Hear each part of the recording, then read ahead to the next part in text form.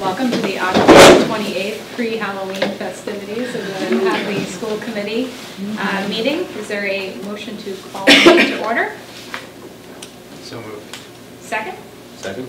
All in favor? Aye. Aye. Here we go. Adjustments to the agenda. There are two that I had. One is we're going to add to the business manager report. We're going to come back to the discussion we started last meeting about warrant approval and having one approver electronically, but access for all of us electronically, just in the interest of keeping those AP and payroll warrants moving forward. So we'll add that to topic 6. And we'd also like to move topic 4, personnel report, to occur after 3E, so after the curriculum and special education goals. We'll cover that. Great. Any other adjustments to the agenda? And it looks like we were going to have some students from GSA here this evening.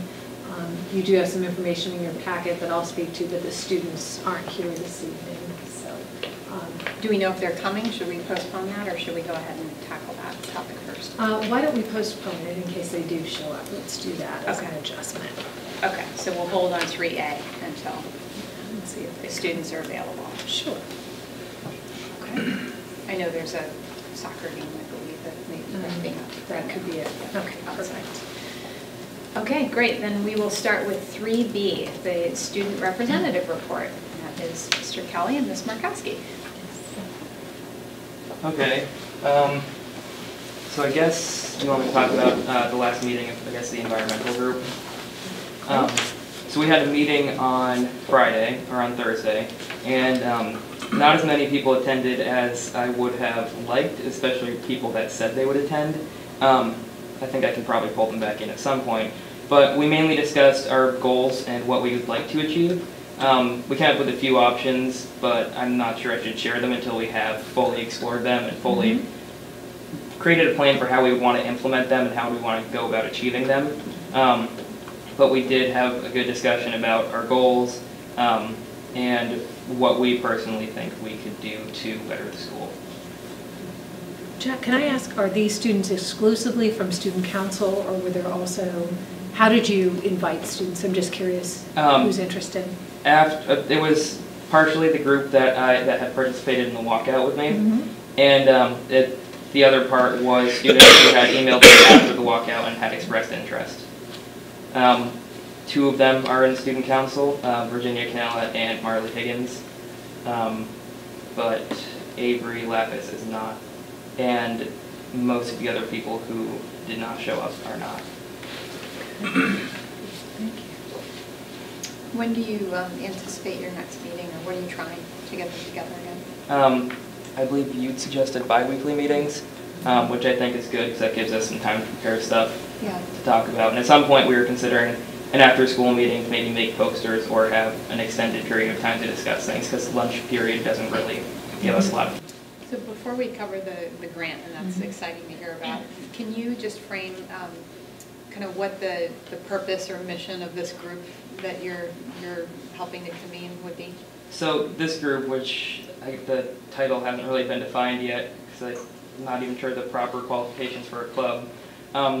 It's a group of students who are interested in making Hopkins an environmentally friendlier place and making students more aware of the impact their actions have on the environment. And that's a complicated issue, and we wouldn't want to, I guess, be hypocritical with saying students shouldn't be doing certain things if we ourselves are also doing them. So we just have to make sure anything that we propose couldn't possibly backfire on us, or is foolproof, basically. The end goal would just be to make Hopkins an environmentally friendlier place through a variety of means. So when you say environment, because that may be perceived in a number of different ways, and I know, Annie, you've talked about some of the Hadley Elementary School initiatives in terms of like environmentally friendly, you know, don't use straws and recycling. So there's that aspect of environment, and then there's like social emotional environment and your surroundings and kind of your, you know, the the feeling that you get when you come into school. Can you talk a little bit about the distinction, if any, you're making between those two?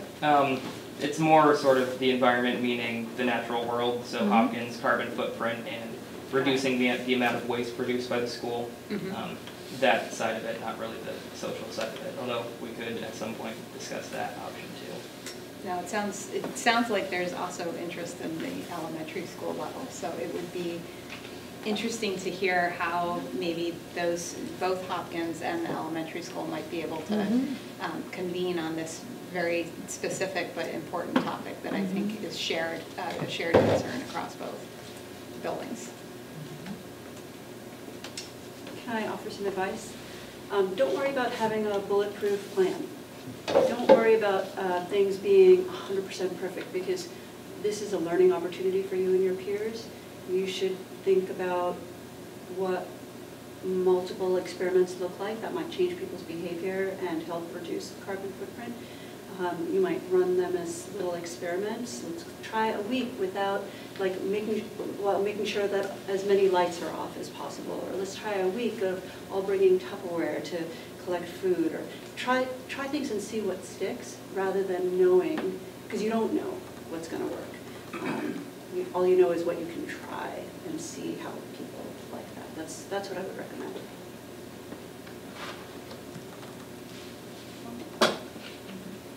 Any other feedback or comments? I think it's a great idea. You guys could do an energy audit. I'm sure. You know, a lot of the power that we've used, the electricity or solar. So you can get an assessment of how much energy this place consumes. You can initiate some activities. You can do a month-to-month analysis and see if you can, what changes happening. It'd be pretty cool.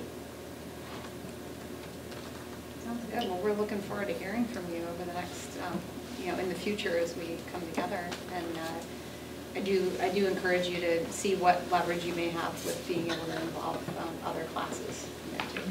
We certainly appreciate your support. Great.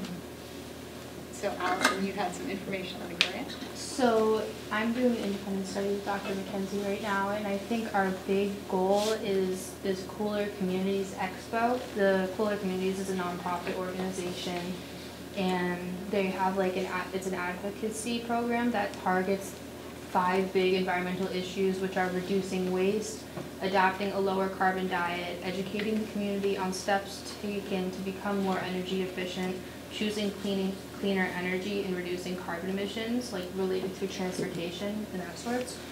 So we want to try to adapt these goals as we could through the school and through grants that we had just gotten from the representative. We met with a representative 2 weeks ago, I think it was. And she's sort of introduced us to what taking this on would be and what the goal and what she sees us doing in our first year with this. By writing the grants, if we're granted them, we get, I'm not sure how much money it is. Did you say it was $2,000, $2,500? It's enough money to support putting on an expo. So if we get this grant, we want to initiate an expo called the Cooler Communities Expo. We're thinking it would be at some point in May, probably on a Friday evening. It would be an hour and a half, 2 hours, I think we decided on. And it would be sort of set up like a science fair. It's different little stands and projects that are targeting these different goals that they had. And we were seeing maybe the environmental club could do see if maybe some 7th graders doing their science fair projects wanted to do them, see even if the elementary schoolers wanted to do them on their straws, that kind of thing. So it includes everybody in the district. And for each project, they said they'd grant us $150. So we're getting money through that, and we'd like to make it a big thing where we were talking about getting food or music or entertainment, so it's an event for people to come to. And our target right now is to have 200 people to come. And there's different things we can do within the school and integrate these just environmental knowledge within the students, the student community, to have them become more knowledgeable on the topic. So we have different things write a letter to your parents about how you think you guys could become more environmentally sustainable within your household. And this kind of thing, that would be targeted for more of the middle schoolers, but we were given these packets that provided information that was better explaining what we could do to target all of these throughout elementary school through senior year. So we could do this kind of thing which could help the students become more into it. And we were thinking make a social media platform, just try to market it really well so people got into it, because we're hoping to make this a yearly thing. I know I'll only be here this year and next year, but hopefully somebody will like be interested in carrying it on. So yeah. Any questions? And part of you did a great job, Ally. Part of what happens, so other communities have done these expos. There are a limited number of school districts that are selected to do this. Part of this is through support from the Community Foundation of Western Massachusetts, provides support for this. Agawam has done this now for a couple of years and has really enjoyed it. A lot of times there's a connection made, so Ally will be reaching out as part of her independent study to the town administrator and to the select board, because they're looking for town engagement. It's not just about school projects, and the goal is to have people come and make pledges, no matter how small, to either educate themselves, to learn more about how they might do any of these things. As Ally pointed out, there's kind of 5 big priorities. One of them I just mentioned, which I think would resonate in this community, reducing our carbon footprint when it comes to diet. That doesn't mean everybody turns into a vegetarian. That means sometimes eating locally, right? So that's a way to reduce one's carbon footprint with one's diet. So getting an entire community, or as many people as possible, to come through and to start thinking about what they might do to improve their energy habits and make commitments, no matter how small, to doing them. So what I'm very excited about, I'm excited about the leadership from both these students and from their peers. We've talked about, just so this connects to a bigger picture, we've talked about how as a district we really have this priority of thinking about how do we make learning meaningful and relevant and ensure that there's student voice in learning. So these are priorities that are really important to the students. And we're all excited that they are capable and willing to exercise so much leadership around this. And as you all know, I'm really excited to have an assistant grant writer now in the district. We'll get us our first grant shortly. So I'm just thrilled with what Jack and Ally and their peers are interested in doing, especially because this is their priority, it's student-led, it's what matters to them. So It's pretty great. I commend you both.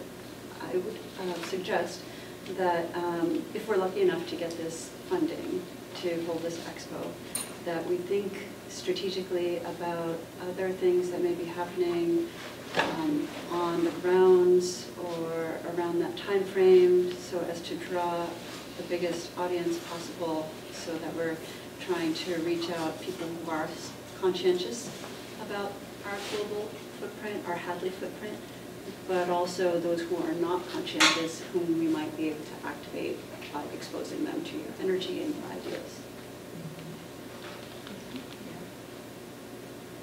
Yeah, some things that came immediately to mind were thinking about, the career day idea of whether, I'm not sure what careers are being represented this week, but in the future that's also an area that you'd want somebody who's in that field speaking to students. That would be incredible. And then, even things as simple as like the recycling day that the Mothers Club puts on, where, connecting that to why is it important? It's not just I got to unload this old dehumidifier from my basement. It's like, well, why is it important to try to dispose of these things in the right way, and what's the consequences if you don't? So things like that I think you do have some support in locally that may be a good connection. All right, great, thanks.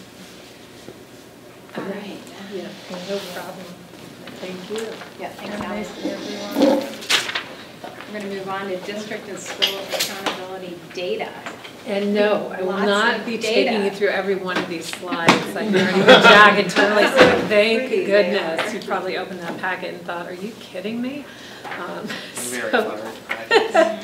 So, we are required, actually, annually, the school committee is required to review their accountability data the federal government requires that all school districts issue a report card, and we share that report card with families. That's a requirement too. So that the school committee, we present these data to the school committee every year, and then we send home a report card in a month or two, and we post it to the website.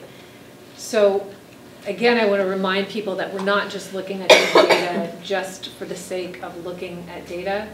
We're committed to ensuring that all students have what we define as deep learning experiences, and as a bare minimum for that, that means that we have in place a curriculum that is rigorous, aligned to state standards, and coherent.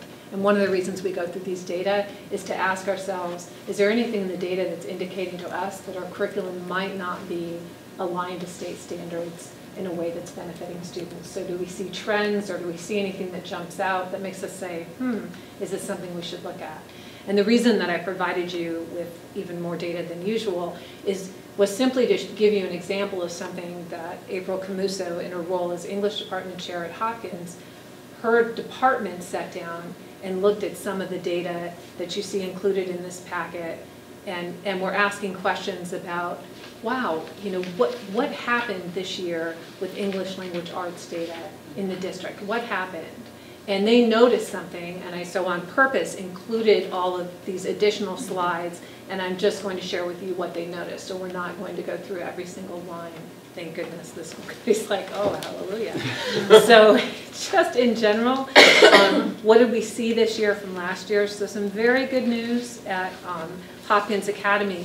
Whereas last year, out of 12 possible points, so just a quick reminder on accountability points, you get points for achievement, you get points for growth. As a high school, you get additional points for indicators such as graduation rate, dropout rate, re-engagement, advanced coursework.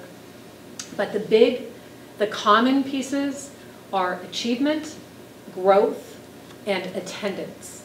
Interesting one, that attendance indicator, the feds, when they redid NCLB, the federal government said you can pick just about any other criteria for evaluating the effectiveness of your curriculum, of your school, or of your district. And the state of Massachusetts, as our commissioner says, could have chosen access to arts education, could have chosen a lot of things, and they chose attendance, which is really, that makes your soul sing, doesn't it? So that's our indicator, is attendance. And so what we saw at Hopkins last year, we actually did not see, and there's, for each one of the indicators, it's 0 through 4 points. So pretty much, so 0 means you declined. 1 means you stayed the same in terms of your aggregate. 2 means you improved, but you didn't meet the target they set. 3, you met your target. 4, you exceeded your target. So 2, 3, and 4, you got better. 1, you stayed the same. 0, you declined. And last year at the middle school, we saw a decline in all achievement. And that changed drastically this year, which is why last year our middle school only earned 12% of possible accountability points, and this year they earned 70% of their points. So there was significant progress at the elementary school, or particularly in achievement. And there was, the high school performed well last year and just changed by 2% this year, so stayed essentially the same. So huge improvement from last year to this year. Remember, you're really comparing unlike cohorts, but still a huge improvement. And we saw an increase in the percentage of students completing what are considered advanced coursework by the state. So AP, certain honors courses. So we saw an increase in that. That gives an increase in accountability points. At Hadley Elementary School, in terms of achieving our accountability points, we saw a significant decline. And that decline, oddly, is, and this is where it was so helpful to hear the English departments, some of the analysis they did around the data across the district. What was interesting is that decline came in English language arts. And we are doing so much with tiered interventions in English language arts. So cliffhanger, wait till the end of the presentation and you'll hear why. Da-na-na-na. See, it is exciting. Really. Never said it once. So So our participation rates continue to remain high. That's important. You automatically will find yourself in an accountability nightmare if your participation dips below 95%. You're automatically then determined to be a district in need of assistance from the state. So the images that you see, the first one, Hadley Elementary School, the ELA data from 2017 to 19. That's just showing you, and these are unlike cohorts, right? It's a different group of students in every year. And for the most part, we saw this, things didn't go so well between 18 and 19 for grade 6. But in some other cases in grade 4, we saw things change. Otherwise, things kind of stay the same. Because keep in mind our percentages, our groups are very, very small. So 10%, you'd be talking 3 students, at max 4 students, maybe. You're not talking a lot of students. So it hasn't changed drastically. We did see that blip in 6th grade last year. But we also looked at cohort performance, which we think is more important, is when you start looking at the same students over time. So when you look at that cohort slide, what you're looking at there are students who have taken all tests at Hadley Elementary School. So these are our students, the same group of students in grade 3, in grade 4, grade 5, grade 6. You can't compare legacy MCAS, old MCAS, and new MCAS, so you only see next generation MCAS here. And what we want to see is the purple and the green get larger, because that's exceeding and meeting expectations. And you can see for that cohort in ELA that we're absolutely going in the right direction, right? So that is something that we want to pay attention to.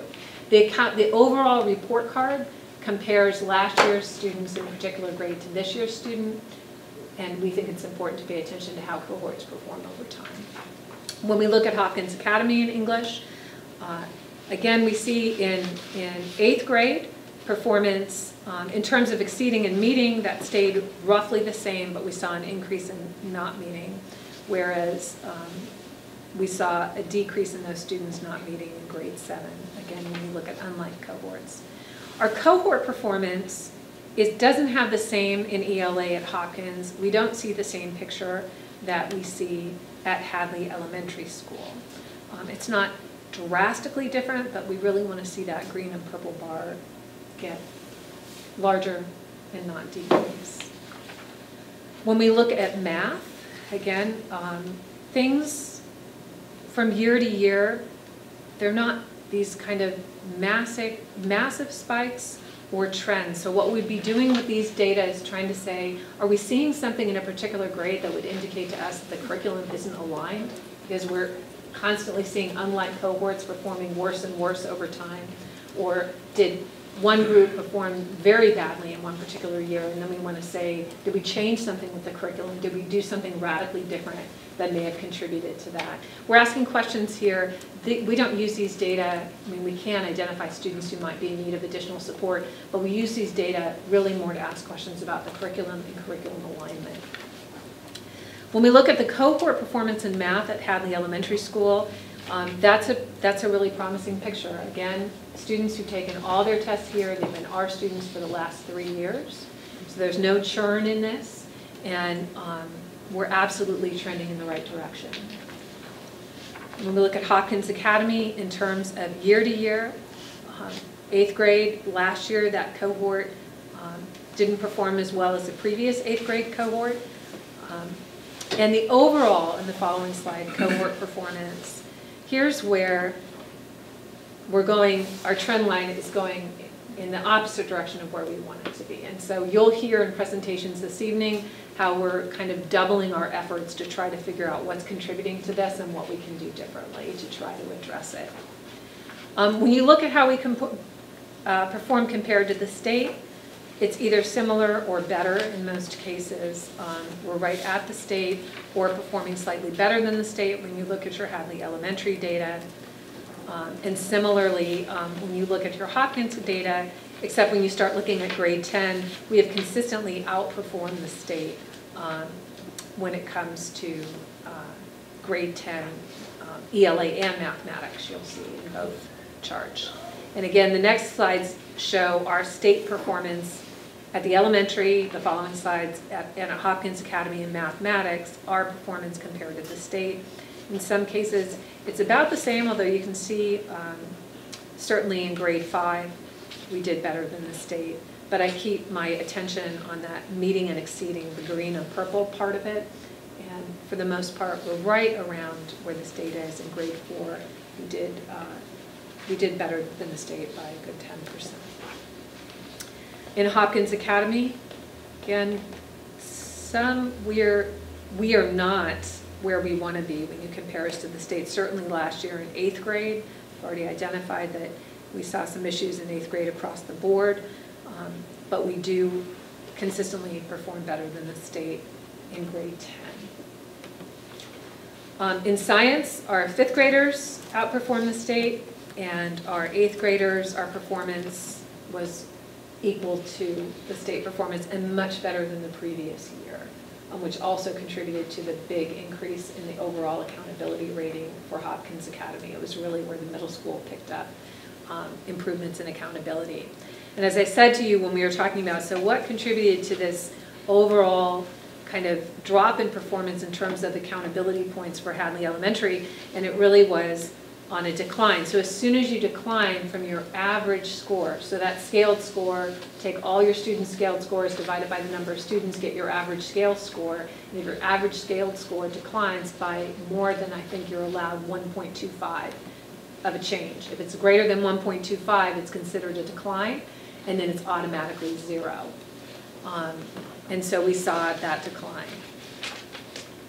In most other subjects, whether it was at Hadley Elementary School or at Hopkins Academy, we see that in terms of achievement that we met our targets or exceeded our targets. And these data are taken directly from the school and district profiles that are found on the Department of Elementary and Secondary Education's webpage, and the public, those are available to the public. So anyone can see these data if they go on the school and district profiles, click on the map for Hampshire County, click on Hadley. You can look at it by district or by school, and you can look at all the detail of the data.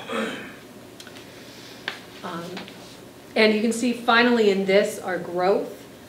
What we see is in English language arts, we still have what's considered moderate growth, 40 to 60 points in growth percentiles considered moderate. So we see moderate growth, high moderate growth at the high school in ELA. In math at Hadley Elementary School, we see high growth, and at the high school, very high growth, which also helps the accountability that takes in. When I say high school, it's high. Oh, no, I'm sorry, there's straight high school. So very high growth at the high school, very low growth in the middle school in mathematics. And that question of, so how can this be? We can't possibly be on the wrong track, and we're not on the wrong track, material interventions and supports. But one, we do see a considerable amount of growth and improvement when we look at our FAST data. FAST assessments are focused on teaching, assessing reading. And MCAS isn't assessing necessarily foundational reading skills, literacy skills. So it is assessing things like comprehension, and you can see when you look at the slides that you have that have item descriptions in them, you have several slides that take each item and show you in ELA by grade. They show you how our school did, our average points, what the state did, where we were above or below the state in terms of performance. So for example, providing examples of figurative language, determining what a phrase from a passage suggests about a character. These are not skills that we would be assessing with FAST in K through 6. We would really be looking at reading skills like fluency and phonics and foundational literacy skills. But something that the English department noticed is that when we look at, and that doesn't mean that these are the only places where our students scored below the state average, but this particular Excel tool that the state provides now is fantastic. So we input our data into a workbook that they give us so we can do this analysis. And we can sort by item type, by reporting category, by standard or by strand. So when the English department sorted by item type, what they noticed was that in the elementary grades, that when you look at the top 3 items, closed response would be like a short answer, ES would be an essay, selected response, SR is multiple choice. So when you look at those writing items, you see how much lower we're scoring than the state. And then if you move forward to grade 7, and again, grade 8, that cohort did not perform as well as we had hoped. But if you look at grade 7, even looking at grade 8, where they scored below the state was less than 3 or a -7 points lower, as opposed to 14 or 15 percentage points. So am I making sense when you look at the school-state differences? When you look at the elementary, you can see some significant school-state differences where our students are scoring far below or much lower than the state. And if you look at, then compare that to grade 7, even grade 8 looks a little bit like grade 4. So grade 4 scored pretty much right at the state, or look at grade 10. So that is an example of how we use these data to say, should we be looking at what kinds of tasks we're asking students to do? And the good news is, one of the 8,000 grants we got this year was a professional development in literacy instruction at the elementary grades. So that is something that a cohort of elementary teachers and Jen Dowd are participating in this year, and looking at writing instruction and effective writing instruction. And those are our accountability data. Do you have any questions about those or comments about those gazillion slides? It's definitely helpful to see it like broken down like this, getting as granular as just the strands of content. You mentioned about the writing piece. The figurative language is also kind of a trend. Is there any thought around what could be adapted for addressing, kind of identifying figurative language specifically? So at the elementary school, I'm laughing because of a conversation that April and I had prior to this meeting. Has there been discussion? We were asking about this very same thing. So at the elementary school, at the high school, departments, teachers, everyone, these data, we have them in math, we have them in English, and I think every grade level team has looked at these data. Jen can speak to that, have looked at these data and are then looking at their curriculum maps to say, okay, when and how do we teach this? And so there's a few questions you ask. One is, in our map, when and how are we teaching this? So sometimes in math, sometimes we're teaching something that if the MCAS happens in April, there's still May and June to teach. So sometimes it's a question of, is it something, content that we're focusing on after the students are being assessed on it? Sometimes we have to ask ourselves, is the issue, students are certainly being asked to write at the elementary school, they're writing a great deal, but then should we be looking at the kinds of tasks that what kind of tasks are they being asked to do? So yes, at every grade level, then the grade level teams look at those maps and say, first, let's make sure we're teaching this content. Let's point to where we're teaching it, and let's ask ourselves, what are we asking students to do to demonstrate mastery of the content? And is it a match for what they're then being asked to do in this annual assessment? Any other questions? And the math department, the science teachers, they all looked at those, but I did not include all of those in the packet. That's really helpful to see it like that, so you know where to focus in.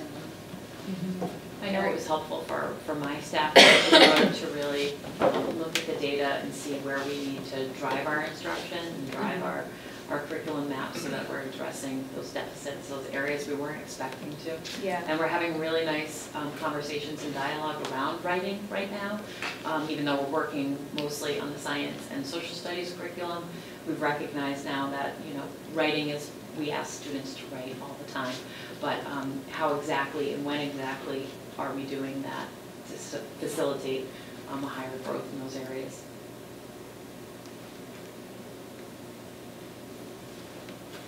So what I heard was that we were doubling down on PD in writing, and we were looking at the timing for these, for when we were introducing stuff, and while the timing may not match now, we would be taking important things like the figurative language pieces and thinking of what we weren't doing early enough Right. in their progress so that they end up where they need to be by the time this testing happens. Exactly, and before we even received these results, Dr. McKenzie had written this early literacy grant, which was so important, and we were so excited to get it. So we have representatives from kindergarten, first, second, and third, really looking at how we're approaching writing. But then after we received the results, the team of teachers that I work with are amazing, and they really recognize that the conversation has to be across the grade levels, kindergarten through 6. So we're already having conversations at grade level meetings on how we're going to address it, and really, for me, allowing them time to look at the data and see where they can kind of embed those strategies, best teaching practices already in the curriculum that they have going. If it helps to think about a more specific example too, for 7th grade, we noticed that there was a couple that kept coming up for point of view. And so we looked back at the curriculum. It's taught in the first unit of the year. So then we looked at one that's closer to MCAS and where it might naturally make sense to just revisit that and go over that skill again.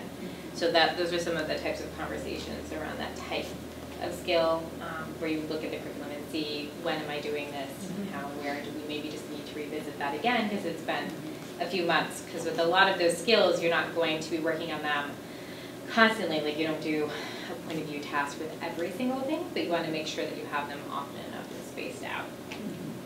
And it may just be also in a social studies curriculum, or how are we doing that?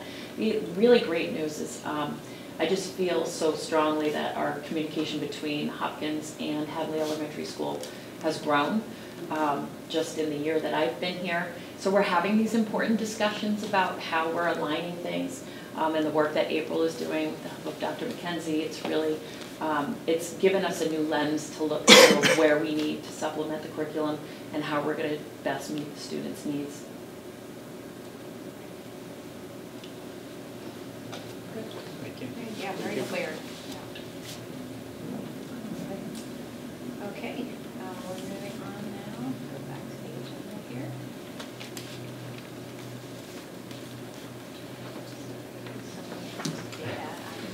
Paging back to the beginning. Okay, school strategy presentations. Feel free. So I think the first one that they have in their packet is actually Hopkins Academy, but I know that Ms. Don usually is at the elementary school. Yeah, she just told me. I saw that Hopkins was first in the packet, and then she said, "I'm going first." It's the old school kindergarten teacher in me. I will tell you what we're going to do and how we're going to do it. Feel free. No, but I do appreciate the opportunity to go first, and it's a nice segue to listening to the accountability of data and where we need to kind of drive things. I first want to thank the council for having me here tonight to present my strategic plan. And also I want to really thank my administrative team with the addition of April Camuso, just for helping me get through the first year of being the principal at Hadley Elementary School, and I feel like we have a strong second year start here. I also want to thank my incredible staff, because they've really helped me along and succeed my first year. So really my commitment is continued from last year. My overall goal is to make sure that Hadley Elementary School is a place where every child feels safe and feels welcomed, and that their families feel the same way. So my strategic plan, while it talks a lot about data and accountability and the plans that were put in place, my overall goal is that feeling that you get when you walk through the doors at Hadley Elementary School, and making sure that students feel safe there and that they are welcomed. So you do have my strategic plan in front of you in order to make sure that they feel supported in fostering an inclusive and diverse and positive learning environment. I'm going to highlight my initiatives.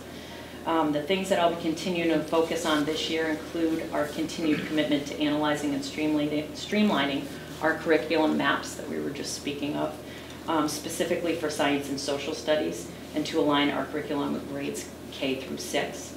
A lot of wonderful work has gone into, especially the social studies. We have a full day professional development day on Friday for families.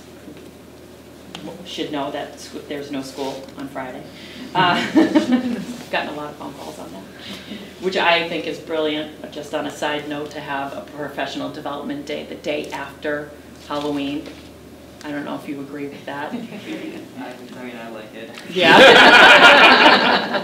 I don't think I'm going to get a lot of argument from students that they appreciate having the day off after Halloween.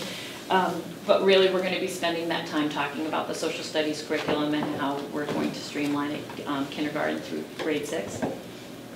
As a school, we're also continuing with our data days. We finished our first one, and then we also had a progress monitoring meeting, which is extremely helpful to talk about the data, but then also take a break and let interventions happen, and they get together and see how it's going. Almost like a problem-solving committee. And we did that in grade levels, and that's very helpful in looking at student-specific data, but also school-wide data. And we'll continue to do that. We have 3 data days throughout the school year with progress monitoring dates embedded throughout, so we can problem solve as we're going through.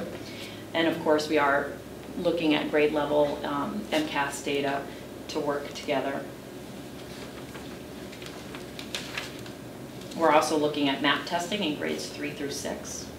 To ensure a safe and effective learning environment, Hadley Elementary School has also continued our commitment to the implementation of PBIS initiatives and the school-wide incentive program. I just completed my first round of pizza with the principal, which was a lot of fun for students. And this month we have initiatives such as playing board games with staff, pumpkin crafts, and Valley Blue Sox prizes.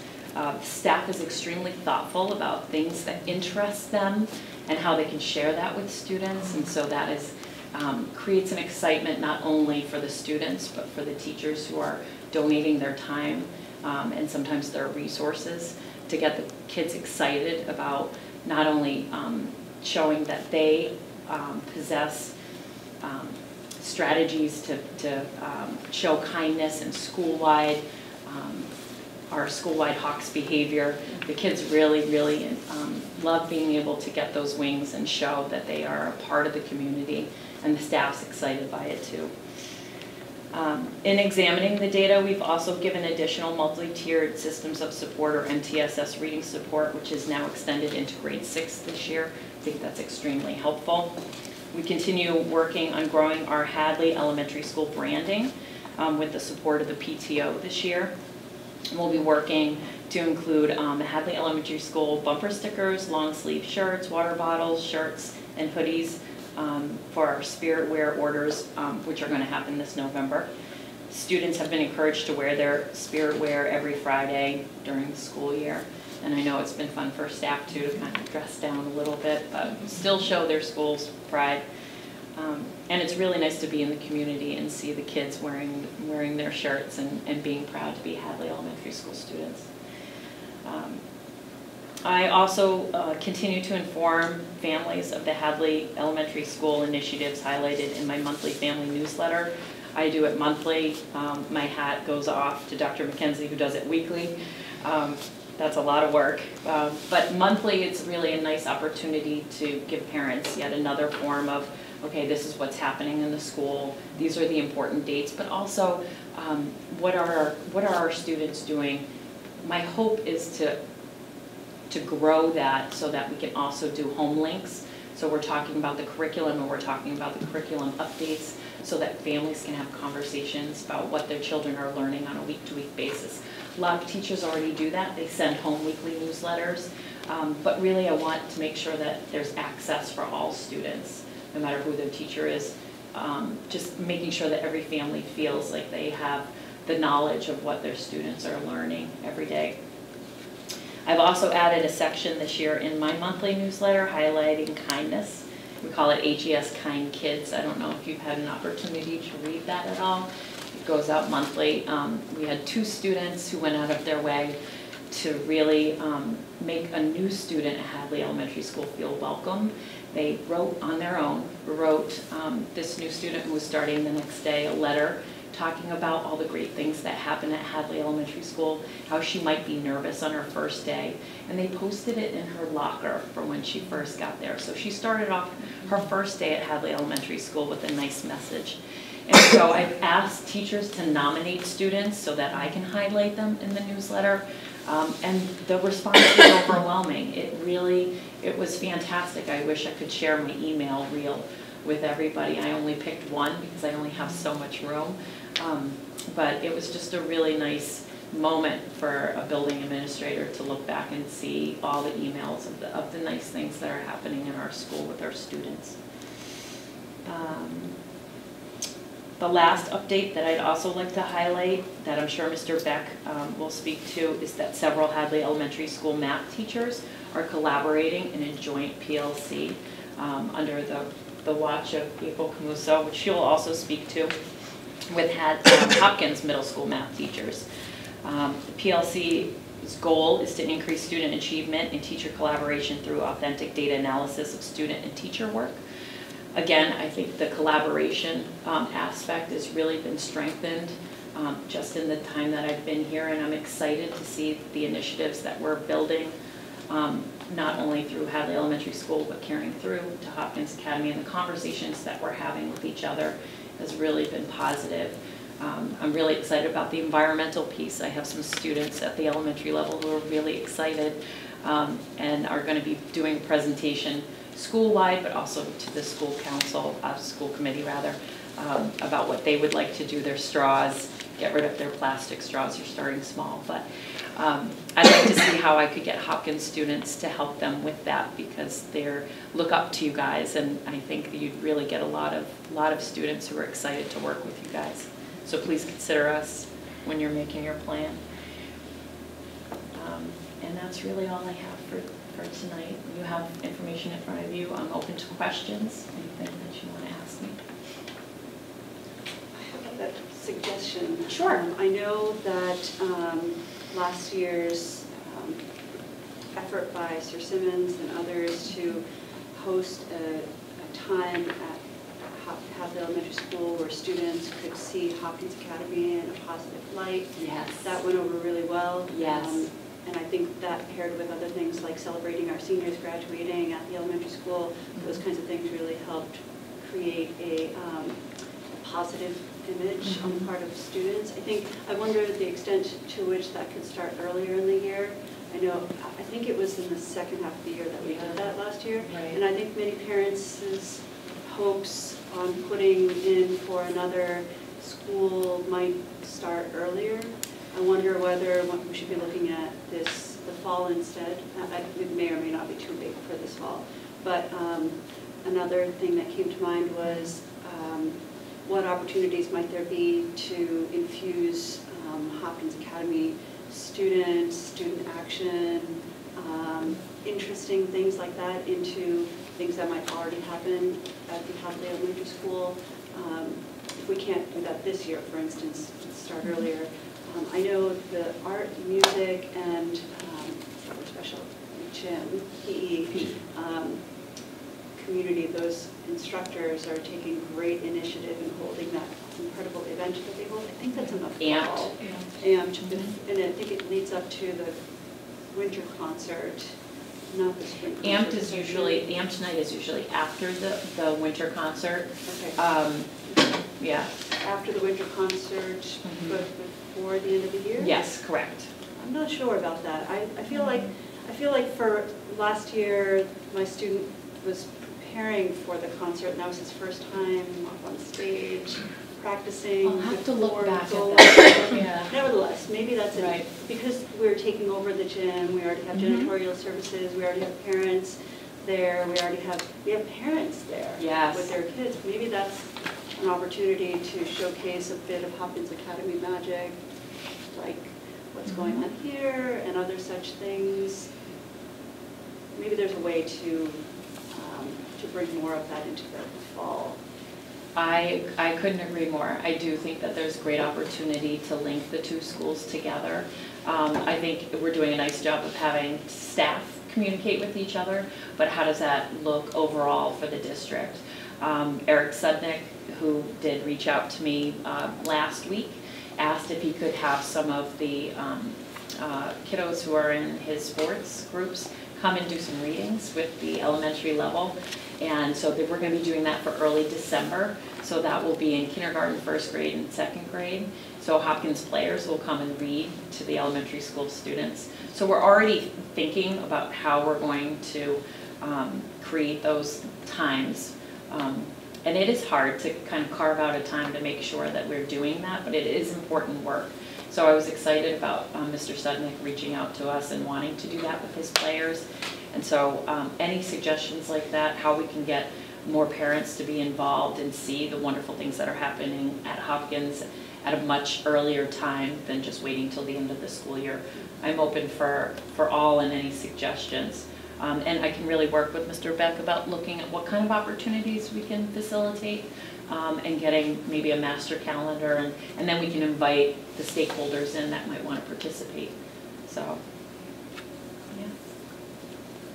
I was thinking about I think it's in February, we're hosting here again another robotics Qualifier match, which there's a handful of Hopkins kids that are helping to lead that team. The elementary kids might find that. I know it's on the weekend, but they might find that really interesting to see that there's so many different schools and families that come to that to see the different designs that go into developing these robots to meet a particular challenge.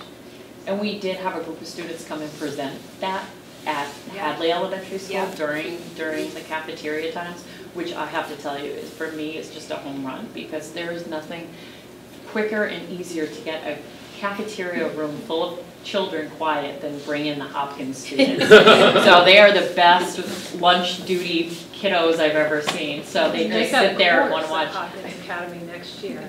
You can sign up to do lunch duty. That's it. And I will happily take any Hopkins students to help me out in that venture.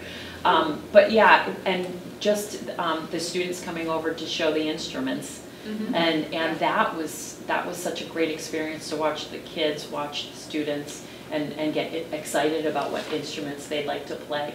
So really making sure that we provide more opportunities where our kids can work together. And it's nice to see them waving to each other, and you know, they've been together, some of them, and this was the first time that the students were coming back, and so it's really nice to see.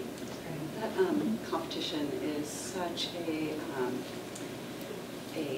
exciting event. There's so much energy in the auditorium. And you know, it's great to hear about the presentation afterwards, but it's also, it would be an incredible opportunity to have the space to bring the students in, even though it is a weekend. I wonder what incentives could be offered. For instance, imagine if there were free pizza for every Hopkins student who came and watched that.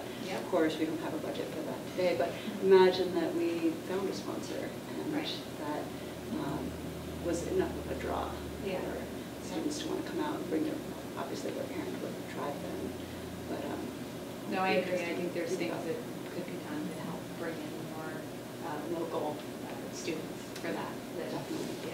It is an exciting environment. Either way, those meets are open to all, so the elementary students could go. So maybe a reminder before the event to students and then sent home to the parents. And I especially, think, sorry. No, especially because I know that there's a lot of kids that have an interest in that type. They do the STEAM lab over there and whatnot. And it's become a really big thing to do coding. Like over the summer they did the Lego coding. A lot of kids are into that. So if there's a little reminder sent home to parents right before it to kind of remind them that it's coming up. I was going to say that it's one of those things that's also really important for the parent community to understand that we may have only 1 year left of, after this year, of really the parent support for the Evolution Robotics team, really centered around the efforts of Bob and Christine Cullen and the parents of the students who have served on that team. And of course, Kieran will graduate next year. And so, you know, that parent support in the community would be really important for somebody to sort of pick up that mantle and keep it going. At the same time, last year's valedictorian, Aiden Cullen, had also done a significant amount of volunteer work down at the library and at the elementary school to teach kids robotics. And so hoping to create within the students an elevated level of interest and initiative that hopefully a parent will jump in and say, hey, we can do this. And I believe that there'll be a pretty substantial group of students at the elementary school who would be interested in glomming on, and then we're able to refeed a structure that was started by parents and really needs to continue with parents. We do have a robotics club here, but it competes somewhat differently. And the Evolution Robotics program that was established has been just an incredible experience for the kids who have been involved, and actually really neat for other kids to see as fans. So. Thank you. The elementary school strategy and the highlights you went over, it's exciting to think about it, and great to see some of the things that we've thought through over time come to fruition in this plan. So thank you. Great. All right. Brian, I suppose you're up next, right? We'll go back. You can go now. It would only be, I noticed Pam and April didn't step in front of me.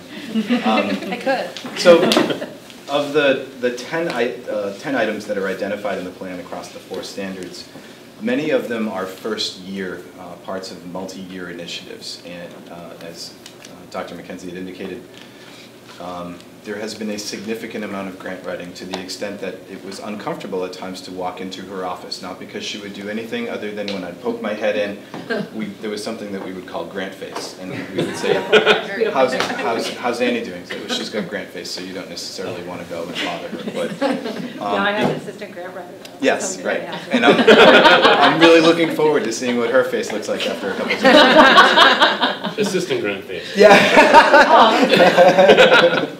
It's a good Halloween costume. So I'm going to go through almost in order, but I will end with the career day because of all of the things. One, it is an extension from last year, but it's not something that we're looking at as a product, this event being a single product from last year's strategy plan. Part of this year's strategy plan is to improve those offerings, and so I'll come back to that at the end and just give you a menu of the presenters that kids will be choosing from. The first thing is identifying aspects of the School Redesign Institute. From the Learning Excursions trip, I'm really pleased and very appreciative of the number of members of the Hopkins Academy faculty who, when things get sort of imposed from the outside, it can be very difficult for people to want to take things on. And we had a really significant number of people who jumped in at the invitation to volunteer their time, put effort into the number of initiatives that came from Annie's grant writing efforts. And that's really important because it helps us really on the ground level to continue to cultivate teacher support, and student support, parent support from the inside, as opposed to having something that's imposed on us by the state or an outside organization, or even the school administration for that matter. So I'm really appreciative of those who have volunteered their time. 3 of those people, well, yeah, 2 of those people at the high school level are Ms. Camuso and Ruth Ann Fitzgibbons, who will join Dr. McKenzie and I on the Learning Excursions trip. And the biggest thing for us to be able, I'm sorry, and Humor, and the biggest thing I think for me in terms of getting something out of that is making sure that often when you go to things like this, which I've heard from folks at NEASC when I made the phone call to delay submission of our 2-year progress report, they were very excited that we had the opportunity to do this because many of them had been on the same excursion in San Diego, and they were able to talk to us about that opportunity. And one of the I guess admonitions that Director Edwards gave was, make sure that your team understands that you're going to come back really inspired, and you need to pull it together one step at a time, because there are so many things that will leave us wanting to do things and looking for resources. So really, this school improvement initiative is to generate a report, a summary of our findings, and being able to identify next steps to feed what would come out of the learning excursions grant efforts, and the opportunity for all of us to go and see something that's very different from what we do and very innovative, and how can we put that into action in subsequent school years. The next item is the development of the early college, high school, and innovation pathways at Hopkins Academy. This will be a little bit more than a summary in that I would anticipate that we'll be putting together an action plan that will have some requirements put in place for us as early as the end of this year or even into next year. And so these grants that Dr. McKenzie has written, she's kept us well informed about timelines and deadlines for next stages in through the course of this year to be able to meet those deadlines, to be eligible for the opportunities that will come up either for trainings or for potential financing that might come our way through any of the grants that are available in early college, high school, and innovation pathways. The next category is the MyCAP, Massachusetts College and Career Advising Program. Myself, Jason Burns, and guidance counselor Anna Campetti went to the first of 3 sessions that we have to go through that are offered by the Department of Elementary and Secondary Education. It was a very good conference. Their materials, the research is very good, and some of the information will actually include in the student packets that they'll receive for the career day, because we got a lot of connections to websites that will enable students to begin researching labor markets, and many of those websites update their research over time so that they can keep those links with them, and those folders will follow them for a 7th grader through all 6 years of high school, and they can use that as sort of a centerpiece from year to year, seeing different careers and working those into their plans. Today we also had a conference call with Naviance, which is our post-secondary planning system, and that really is a centerpiece. One of those systems is really a centerpiece to what every school needs to do to bring this across to their students. It has components that we haven't explored yet, and so Ms. Campetti and Mr. Burns did a conference call today to find out what features we have in Naviance, what we would like to be able to do now that we went to the first offering for MyCAP, and what those costs will be for next step. And it's perfect timing because we're in the process of budget planning, and also have the opportunity to conceivably make some requests of perhaps the Board of Trustees or Helping Hearts for Hadley Schools or the Edward Hopkins Foundation, because some of those modules are relatively inexpensive to add on. But adding them all together will add up over time. So if we can go at it piecemeal, add some of those things and become facile with them now, we'll be better off with our students and getting information out to parents with our Naviance system. In management and operations, this year we're gathering data. We as an administrative team went to the Massachusetts Tiered Systems of Support Leadership Institute. And so really the first stage was to pull your leaders in and tell them how challenging this can be and how exciting this can be. I felt like it was a very good offering. I learned a lot about the things that schools face in terms of integrating tiered systems of support, and what schools need to do in terms of being able to identify structures that allow them to not only be able to gather the data, but to then be able to respond to it with either whole class instructional adjustments or individualized plans for students who are identified as not meeting those learning targets that we've established as thresholds for learning. In particular, for us, that focus still remains on middle school mathematics, and a big part of this for me is going to be supporting the Math PLC that's being run, overseen by Ms. Camuso. And they have their next meeting on November 1st. Mm-hmm. One of the other things that we wanted to be able to do as a leadership team, and this also includes students, is to create and implement protocols to allow the high school leadership team to assess the value of events and/or programs that compete with instructional time. For example, the career day. It's taking a half day, but that's instructional time. I'm very pleased that every member of our faculty values and is protective of their instructional time.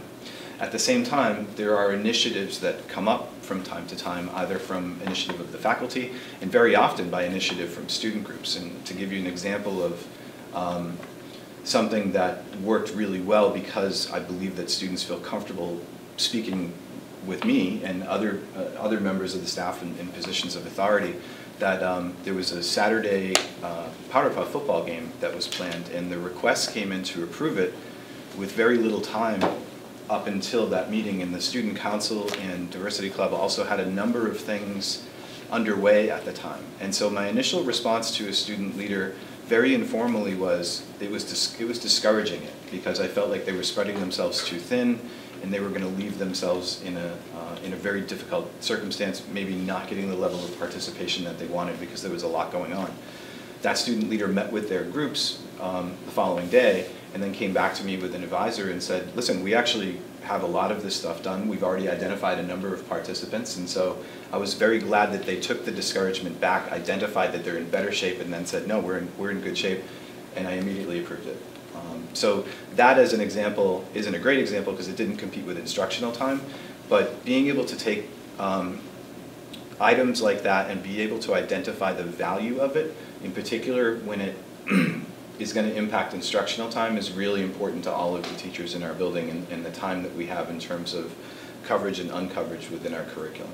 There are times of the year, for example, like we can't do anything in May. There's advanced placement testing, MCAS testing, so on and so forth. So while we have some rules of thumb that are sort of universal, these things come up all the time, and almost all of them are very worthwhile.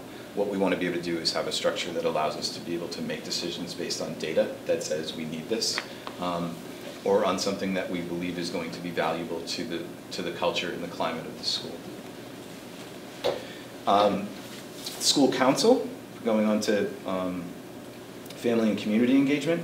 The school council, it's been a little while since as a school, it's probably been 2.5 years since we've actually conducted a survey of parents. The school council would like to gather some information. We're going to look at the results of the most recent SPIFFy survey. We're going to take a look at the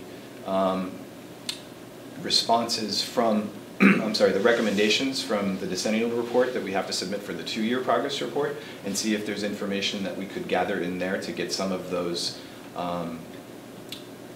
recommendations characterized as completed by the time we submit the report, and see what the council wants to survey parents about. And then we would bring the results of those surveys back to the faculty and back to school committee to share, along with any potential recommendations that might come with school council. So that seems to be open-ended, but we're actually looking at some foundation information to establish what we want to look at in surveying parents in the community. It might be good to tie that in with the school start time initiative, if that's possible. You know, in terms of if you're going to leverage that, the outreach, that you've got that other Yep, and we could do it in the same, getting there. yep, Feedback. absolutely. I'm going to skip over the career day thing to finish with that. The school council also has an obligation as part of their charge under the Ed Reform Act to evaluate the student code of conduct. In our case, we want to evaluate the student code of conduct by looking at not only our data in the SPIFFy survey and vocal survey data that comes from the Department of Education, but with an eye toward equity and the effectiveness of any of the sanctions that might exist for particular penalties in the student code of conduct, and their effectiveness in cultivating positive student behaviors. We feel like this is particularly important given the fact that we're looking at a baseline year, moving on to professional culture, working with Sarah Whitcomb to gather data to establish a baseline for the future implementation of PBIS structures at Hopkins Academy beginning with 7th grade. So we feel like it's a good time for us to look at the student code of conduct as a school community, as a representative with that group being highly representative of stakeholders in the school community. There's parents, there's students such as Jack. We have a great group of students who have joined this year as well. So we have 5 students, 1 senior, 3 juniors, and a sophomore, all of whom will give great insight and help us with each of those projects. And then, as part of professional culture, this is another grant resulted opportunity for us, and this really involves the entire administrative team, all 4 of us, along with Dr. McKenzie. We've been accepted as part of the Massachusetts Cohort Leadership Program evaluation, where we're going to go through. We've selected professional learning communities to, actually I think did you guys select that on Wednesday? The previous ones, when we were at the training. So they selected professional learning communities, and I think that makes sense because that's what each and every member of our faculty and staff in the district is expected to put together from year to year, in their own professional development plan. So if we're going to take a look at something in terms of the way that they spend their time, I think what will come out of that will be a new process at all of the school, or district-wide process for improving and expanding our professional learning communities. And then tomorrow, our students will register. Today I sent out the descriptions for the career day, which will take place on Halloween. I'm very appreciative of the fact that we have more than 20 presenters who will put together 16 offerings. Later in the year, Sir Simmons is going to take his second shot at the Financial Literacy Fair.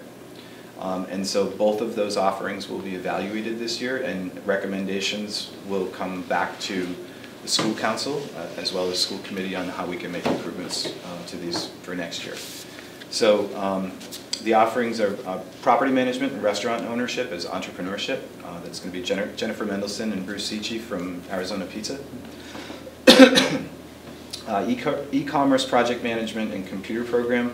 Jeremy Daly, who's the keynote speaker, is providing an offering that involves writing code and leading technological teams.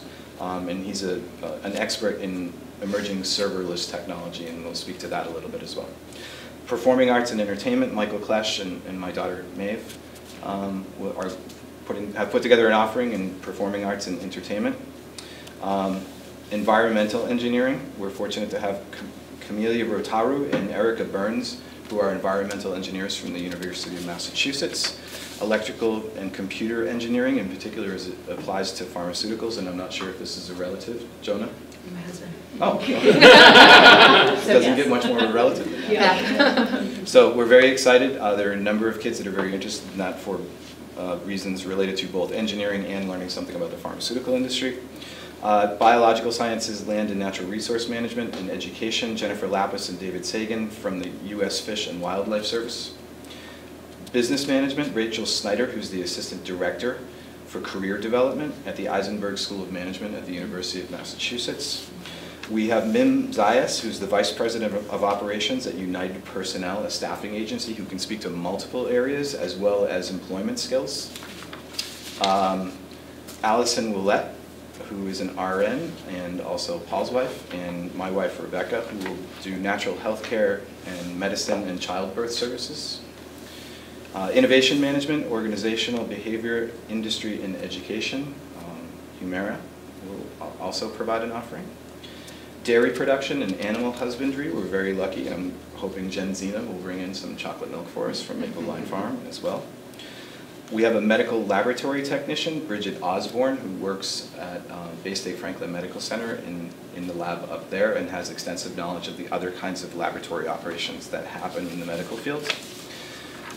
Representatives from public safety, emergency management, and law enforcement will also provide an offering about the variety of careers for first responders. Drew Hutchinson and Tim Sweeney are putting together an offering for film and television production. You guys know Drew from here in Hadley. And Tim Sweeney is a friend of mine who works for the Hollywood Filmmaker Union as a camera assistant, and most recently finished shooting the second season of Castle Rock with J.J. Abrams in Orange. Strategic Initiatives and Administration and Investment Management, we're being joined by Michelle Equale from Mass Mutual's Investment Management Division, and a marketing research scientist, Emily Pfeffer, who has just switched over to her dream job at Forrester Research. So those are the 16 offerings, and we're very excited also that the Board of Trustees has sponsored this, and that the Sugar Shack is going to be providing all of the presenters and the faculty with a lunch immediately following dismissal of students. So that's what's going on this week. Great, well, thank you. Any questions? Any questions on the strategic plan? Do we want to vote on these before we Yeah, move? so the next you have to vote on, the next Okay. two you don't, but by law, on the school ones you do. Okay, so we do need, I think, do we need to do two separate? Yes, so you Okay. have approval of HES's school strategy and improvement plan. You have All right, so is there a motion to approve the Hadley Elementary School Strategic Strategy Improvement Plan as presented? So moved. Seconded. All in favor? Aye. And is there a motion to approve the Hopkins Academy Strategy Plan and District Improvement? So So moved. Second. All in favor? Aye. Thank you very much, appreciate it. Okay, we will move now to the special education. All right, I'll be quick. Strategic document. So I just want to thank you guys for having us here tonight, and just wanted to touch on a few different areas that I'll be focusing on this year, and some of it is continued work from last year. So like Brian mentioned, in September we had Annie, Jen, Brian, and I had attended a MTSS leadership training. It was a 2-day training that the state had offered, and so just wanting to continue when we're working on our MTSS initiatives in the district, just that was a great training. And one of my big takeaways from that training was really about universal learning and just how we can meet the needs of all learners, whether they're in special education or not. So it was, there was one speaker who was just pretty captivating for me, and just the way she talked about how just different things that teachers can do in their classrooms to that, you know, it doesn't have to be you have an IEP or you have a 504 or an accommodation plan, that we can just do this because it's the right thing to do for kids. So want to continue supporting the district with that. The other thing is just the work that we're doing at HESS with our data team meetings and the progress monitoring meetings that we're having, and so continuing to have the special education staff participate in those. And this year, for a part of one of the data team meetings that I was in, it was great to see, you know, there was general ed teachers, our Title I teacher, the special education teacher, and myself all having some good conversation about how we can make sure we're providing interventions for kids, adjusting schedules so that we're really kind of getting the most bang for our buck. So definitely felt good about kind of that exciting work that we were doing to meet student needs. The other thing I want to kind of start working on this year is developing and enhancing some of our opportunities for students ages 14 to 22. It's from being here now for a couple years, we're a small district, so we don't have lots of different options for students in special education for some of their transition planning and different programs that we can have them participate in. So I recently went to a transition resource fair, and it was great to make some new connections, get some information about just the different opportunities that are out there for students, and how, so one of my goals this year is really to work on just having more options for kids and getting that information out when we're at team meetings and we're talking about what kids want to do as they're thinking about their adulthood. And that would be partnering with Mass Rehab and Department of Developmental Disabilities, and then different area agencies in our community. The other thing I'm excited about this year, Annie and I worked hard to set up some clinical supervision this year for our counseling staff, both at Hopkins and at HES. So that includes our school psychologist, the adjustment counselor, myself, and our BCBA. And so we have a consultant from UMass, Sarah Pfeffer, and so she's coming in. We're meeting once a month, and so we're really following. Our first meeting, we created this whole framework through the problem-solving method, and so part of what we're going to be doing is part of the time will be spent on working on specific case consultations, where we really want to come together as a group to talk about a specific case and how we can identify what the concerns are and how we want to address it. And then the second part of our time is to work on some content-specific learning that we might want. If there's a topic that we're interested, like last month we wanted to kind of share all the resources we all have around data collection and how we collect data for different types of social, emotional, or behavioral things that are going on for students. So just kind of using the expertise of our group, but also our consultant to make progress in our own professional development. So I'm really excited about that. And then the last thing I just wanted to touch on, we've talked about this before, about our CPAC, our Parent and Special Education Parent Advisory Group, and just ways to kind of gear up additional attendance in some of those meetings. So this summer I was speaking with the special education director in Granby, and so we ended up creating a little group with Granby, Belchertown, South Hadley, and Hadley for the 4 CPACs. We met this summer, and through the Federation of Children with Special Needs, like we all have memberships there, so we were able to, we each get a free training, so we're able to kind of pool that together. We came out with a schedule, so each district is hosting a training, and then we have other meetings where we're getting together with either by ourselves in our district or as a group to just kind of work together and be collaborative. And the Federation is super excited about us kind of working together. So in February, Hadley will, the one that I signed up for us to do, is working on transition planning. So we'll host that actually here at Hopkins. So we'll hopefully get some good attendance there this year.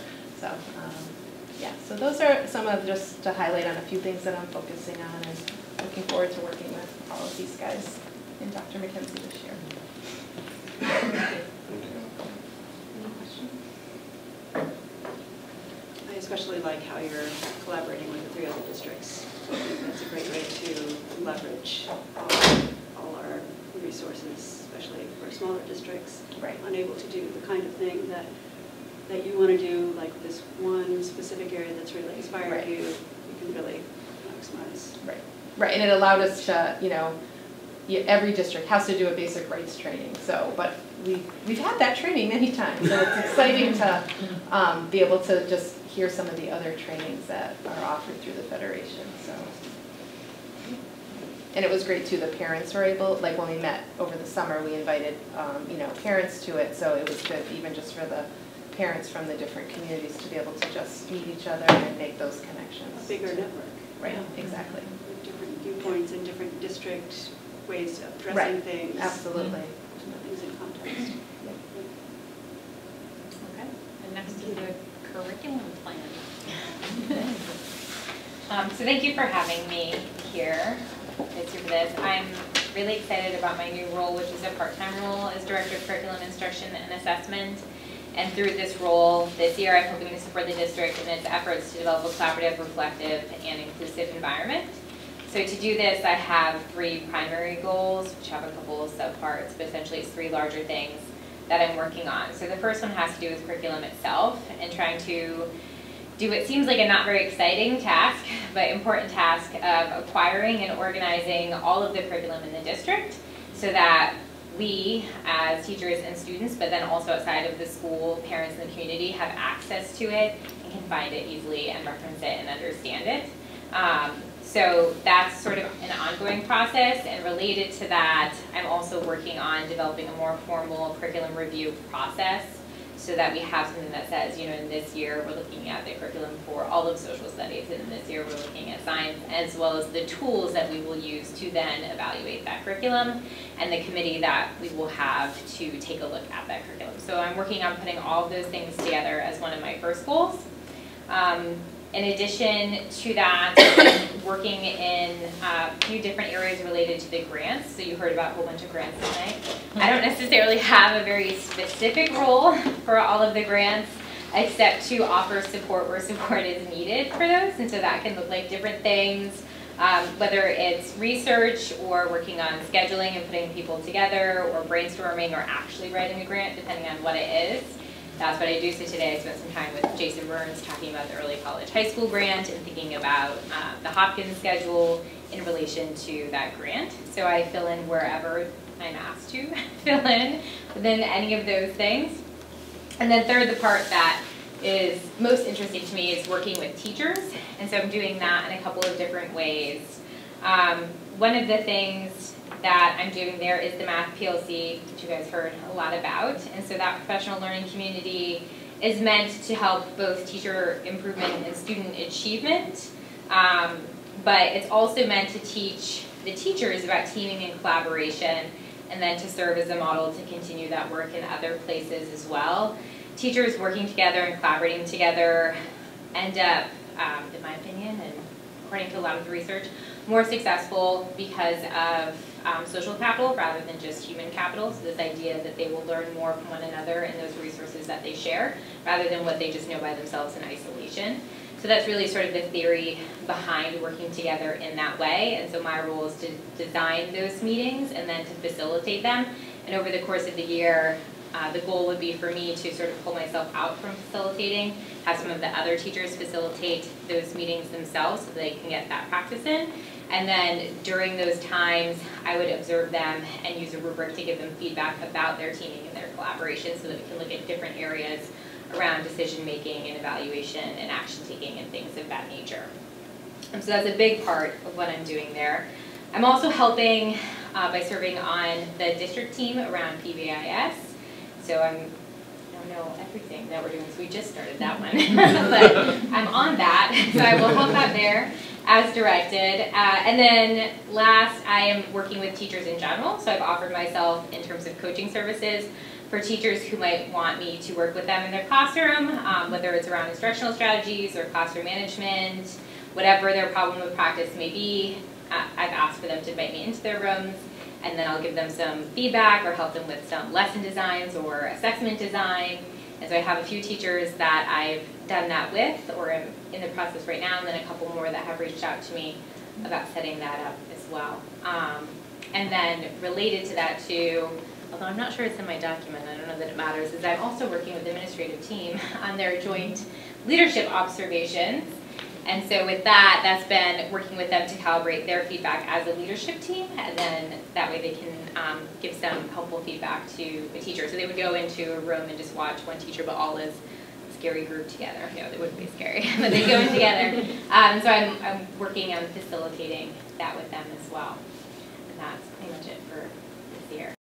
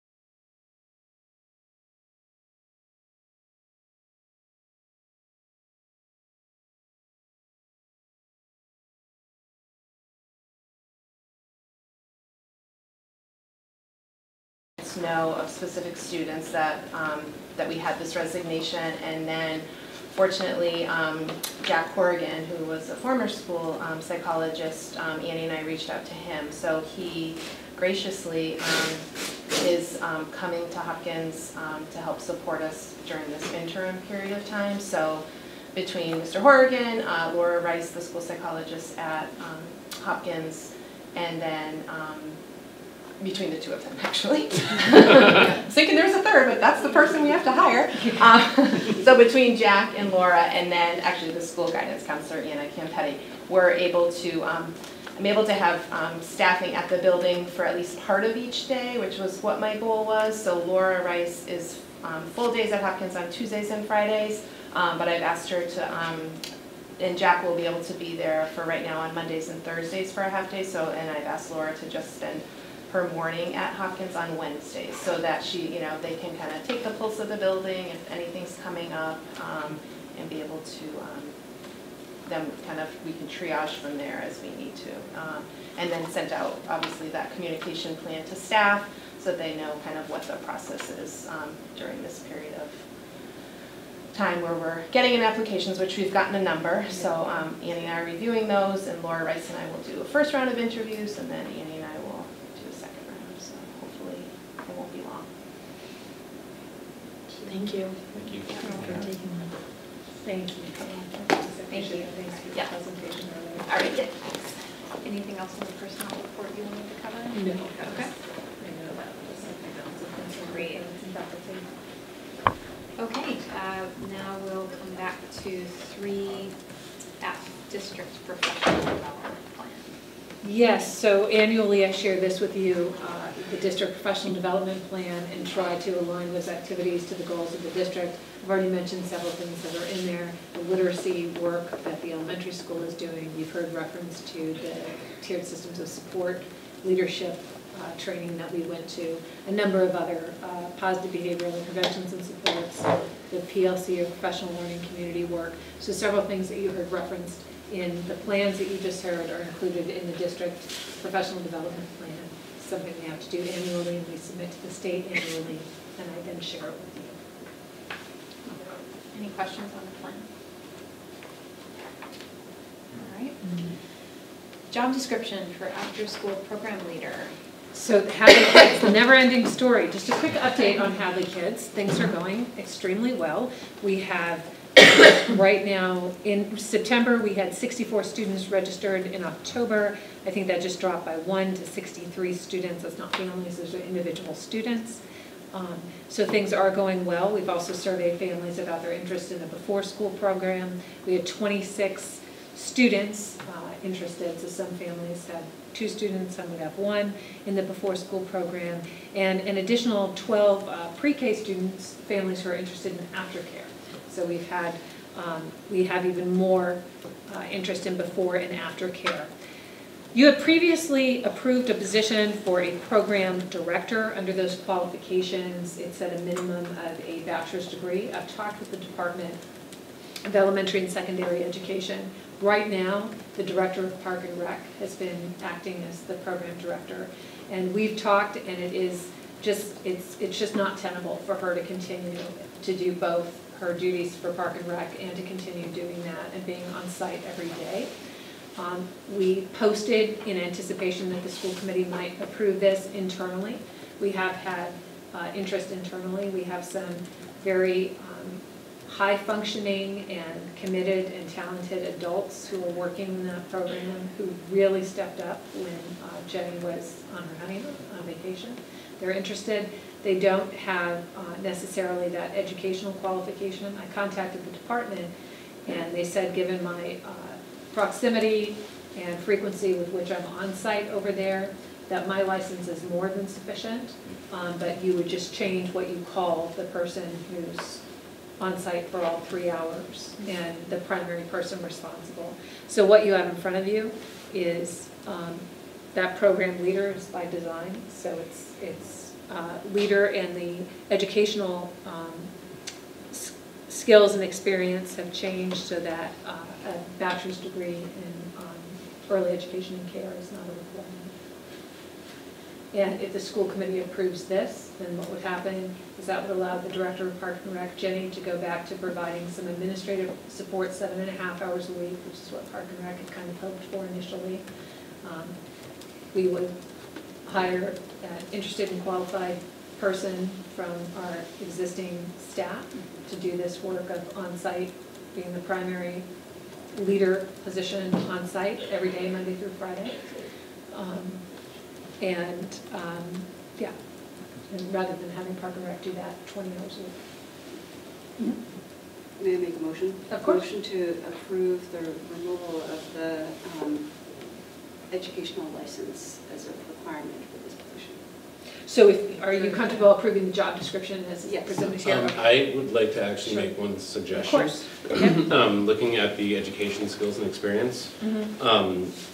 I'm wondering if there's some form of additional training that this person could attend that would be like some form of like de-escalation training, or something that would get Sure. into like into more of that social emotional aspect of it, to try to help children of all needs in these programs. Yes. So I can add, de-escalation is something that's required of all of our staff, so every Hadley Kids employee, even our student employees, have to go through all of our online trainings that the adults have to do, but I can also add de-escalation and social and emotional skill And I know development. there's different forms Yep. of de-escalation training, Yep. where there's like the longer workshops and then just the online Yep, of thing. course. So it would be like Yep. hopefully the longer workshop. Yep. That makes sense. Absolutely. So is there a motion to approve then the program leader job description as amended? So moved. Second? All in favor? Aye. Aye. Aye. Great, thank you. Great. All right. You can use those Page one. too. Oh, thanks. Establishment of after-school program revolving fund. You have an opinion from Attorney Dupre, and so we don't need actually town meeting to do this. You all can establish the revolving fund, which is fantastic. So once you do that, and Hadley Kids has finished with their dissolution, they can then just offer you the gift, and you can vote to accept the gift. That would be separate, but first you have to have the account to put it in. So the vote that's on the upcoming warrant is To the town to accept accept the the gift. Got it. And then the gift could come to us. Got it. and, Yeah. Okay. So motion to establish the after-school program revolving account. Seconded. All in favor? Aye.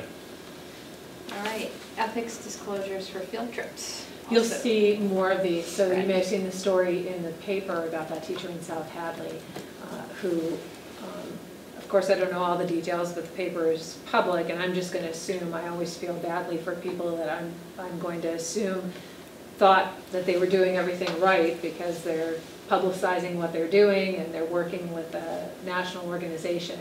But as it turns out in Massachusetts, those ethics rules that we take a test on and we sign for every 2 years are extremely strict. And so because organizations like EF, well, because teachers get the equivalent, because they're chaperones and the chaperones, part of the trip is paid for, if you're not paying, that's worth more than $50. So that constitutes, if it's not disclosed, that constitutes a violation of the ethics law. The teacher was personally fined $7,000 as a result of that, and she was a chaperone on EF trips. So I sent the article to all of our staff. I asked the attorney to do a legal opinion, which also went to all the staff, and as you can see, so we already signed for the upcoming excursion one of these disclosures. There's actually a second disclosure that at least the staff will do. I'm not sure, I'll have to check if you have to do it also, Humira. And then you'll see copies of those in your school committee packet. So just know that's why you're getting those. And school committee members, if you ever accept anything that is of value, even if it's in kind, but it's worth more than, if it's worth $51, certainly you can always contact Fred, you can contact me, and I can send you, and you can just call the Ethics Commission. It's quite simple to do. We have a parent at the elementary school who's a wonderful parent that is able, through a foundation, to provide training for our staff, most of whom are special educators, to work with a particular disability, students with a particular disability. That training is valued at $250. That has to be disclosed. Failure to disclose it is a violation of the ethics law. So you'll see those disclosures in school committee packets. That's why. And of course, if you all ever have a question about the value of any in-kind contribution that you receive in your role as an elected official, contact Fred or call me. Those that have to find. So as it relates to that December workshop, Andy, that we're all going on, the stipend for that covers my expense on the airfare, hotel, meals, car, etc. That will be something that you will be able to disclose on all of our behalf. Yes, so you already have something. I'm going to have Fred review it, but a copy of those disclosures will be in the school committee packet in November. I don't believe there's any vote required, but we're required, and then we're also required to file them with the town clerk. So I take them from here and I have to send them over to the town side. And the November meeting will be in time enough Yes. for our December workshop. So you'll see a lot more of those. Fund Code 191, shared services. Hatfield would like to take the lead on this. I just printed for you the overview from the Department of Elementary and Secondary Education, the grant announcement. The Hatfield School District and the school committee is interested in evaluating the possibility of sharing services in food service. So they run into the same problems that we do. They have, although it's not common for us to vote as a school committee before applying for a grant, the Hatfield School Committee asked that they have a vote on record that you all are interested or willing to do this joint grant. They will take a lead on writing it.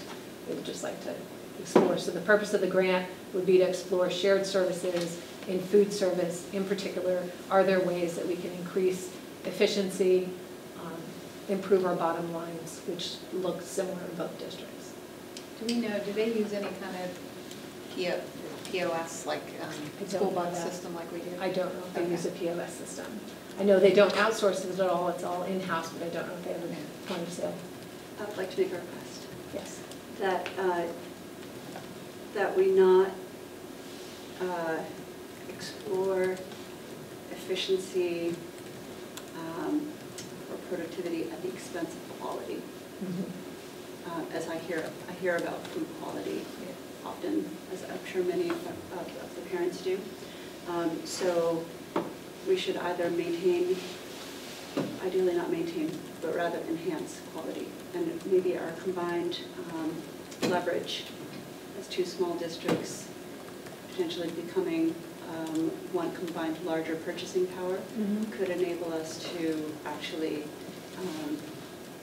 get better at doing food service and maybe even as a result bring in greater income to both districts to support the activities because students want to eat food. Piggybacking on that a little bit, we heard earlier the reports from the students where there was the desire for the more environmentally sustainable activities, and when I heard the 4 categories, my first thought actually went to food service, because you're talking about increasing trucking to get more stuff from different companies and all that kind of stuff. So I would just like to keep that in mind as well.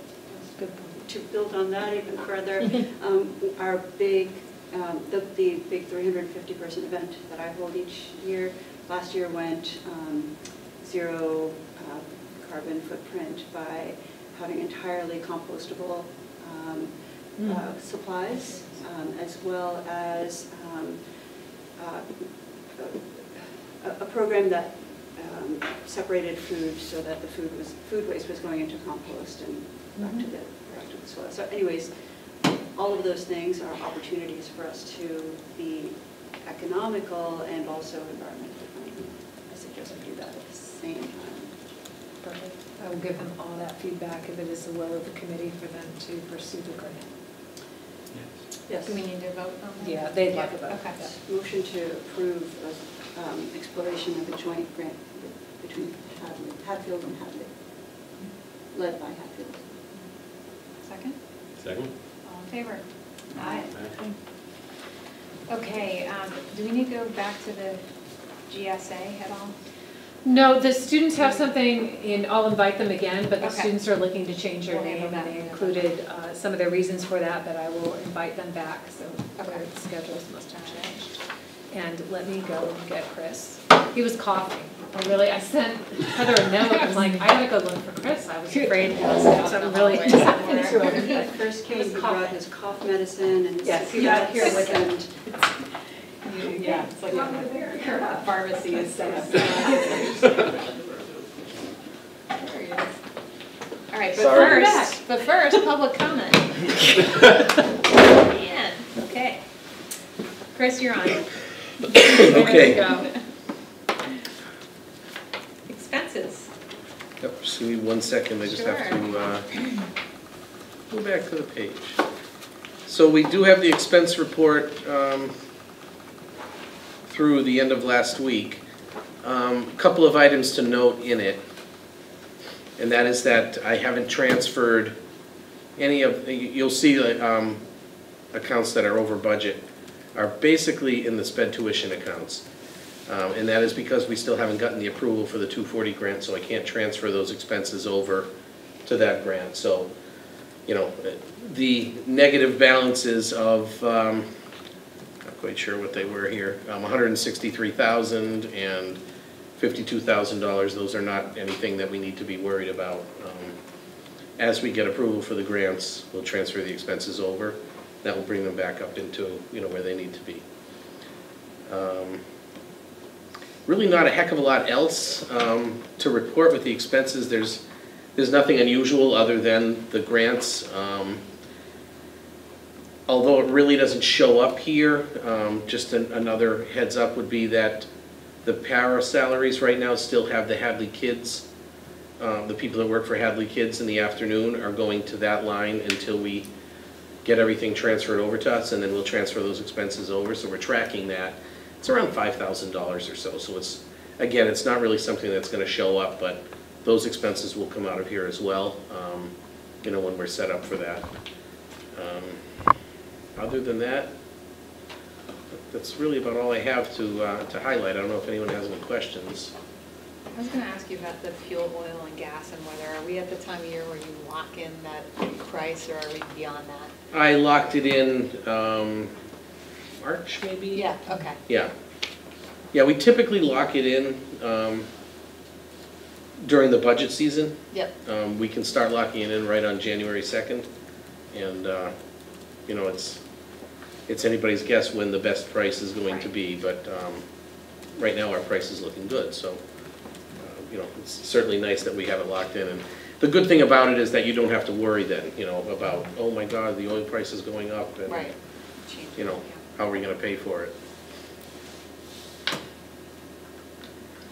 Let's see here.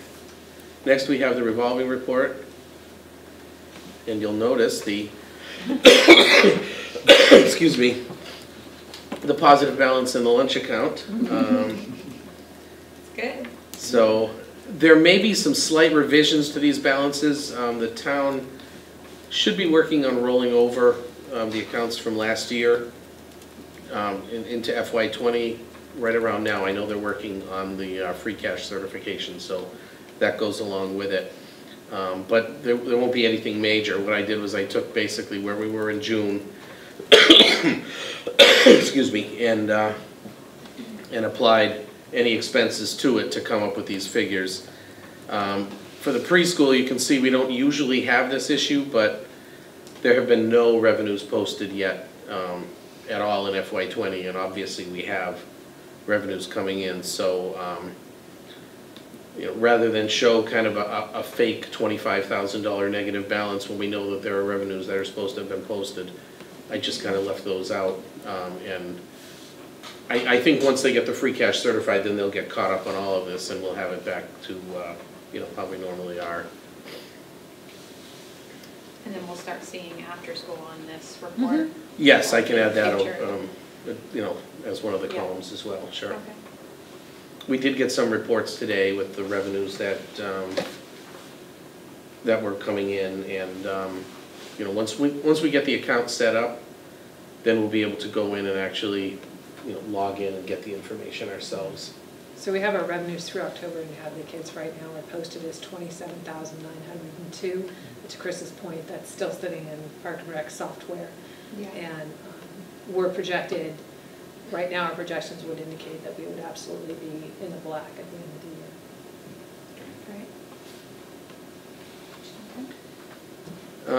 Next up is the... And just, can I just say with school choice, just some good predictions around school choice in terms of our numbers. We won't know exactly until our October 1 count is certified. But if you look at our June school choice receiving, right? So in June school choice receiving, we ended with 94.6 students. 0.6 means somebody came mid-year, right?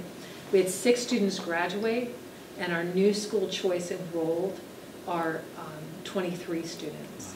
So if I assume that we retained, which is a big assumption, we assume we retained everyone in that, we're looking at about 112 students. So we won't have that certified for a bit, but that is great. And on June of 2019, we were, that was school choice receiving I just gave you, we were sending about 61 students. At that 94.6, that was, the revenue from that was $735,639. And so we could be potentially as high as 112 kids in school choice, which would be nice. It'd be the highest we've seen in a long time. Again, we don't know that until we see all the shuffling that happens with who goes out and who goes in.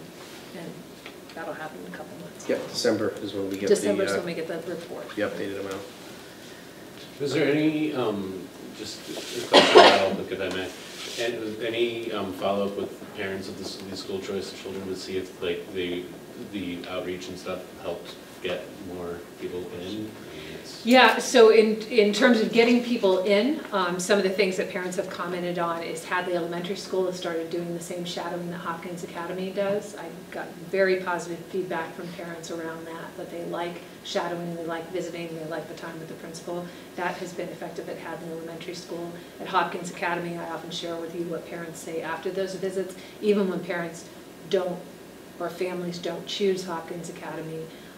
They are very complimentary of the welcome that they get from Mr. Beck, from the front office, from the teachers, and they're extremely happy with the student ambassadors that when we do these shadows, the students that are assigned. I'm not sure how the students are selected, but we get really positive feedback about that.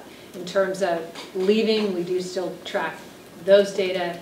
The primary reason, stated reason, sometimes it's moving, so you move and transportation becomes an issue.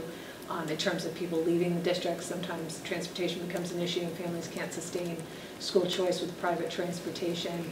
And in general, not just school choice, but in general, leaving the district, if it isn't a geographical move, it is program offerings, which in some cases means athletics. And I can't come out and say that, but that's what it means.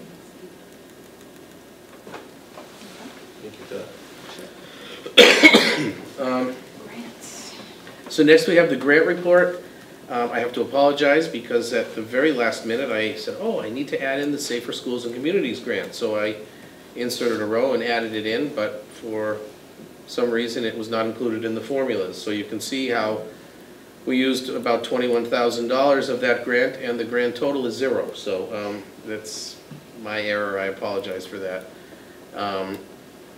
But if I can just go through them quickly. So Title II and Title I and Title IV, those are made up basically of teacher salaries with some psychologists as well.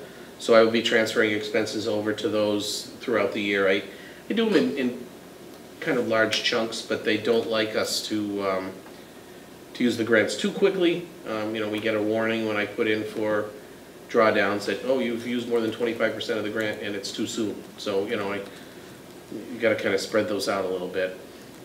As I mentioned, the 240 and the 262 are the 2 SPED grants that we haven't gotten the approval for yet. So, those will obviously get transfers once we receive them. The 391 is the preschool that pays for preschool salaries. And again, because all of these were just approved, we didn't transfer anything over to them yet. I usually do 2 transfers through the year, and I try to do it relatively quickly with that because these are the kind of grants that would get cut.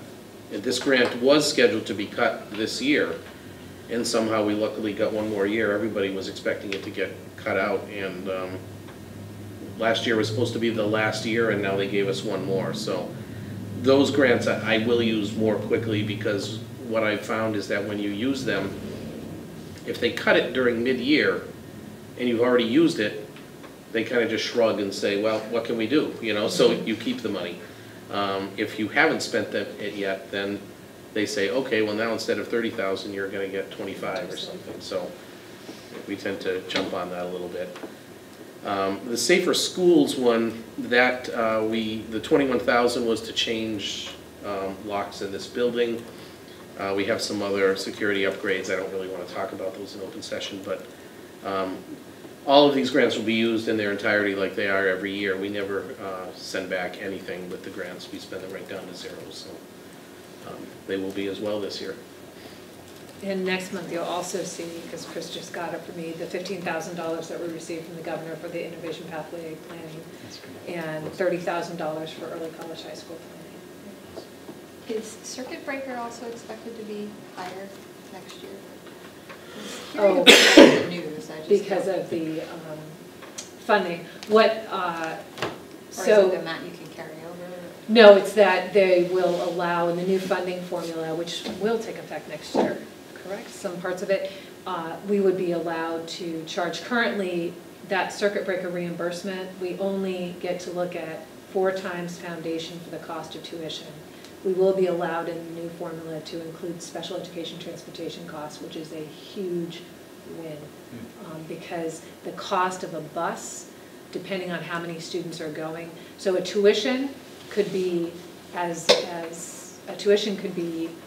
low as $38,000, a tuition could be $50,000, and a bus could be 18, 36, 46, $54,000 easily. So $300 a day could be a bus. So not being able, in some cases, the bus cost was as much, if not more than the tuition. Now we can include that in circuit breaker reimbursement. That's great. It is huge. So Andy, you joked earlier about the thousands of grants. It'd be helpful, I think, for me and the public if there was a list of, bulletized list of description of all the grants that you've been awarded.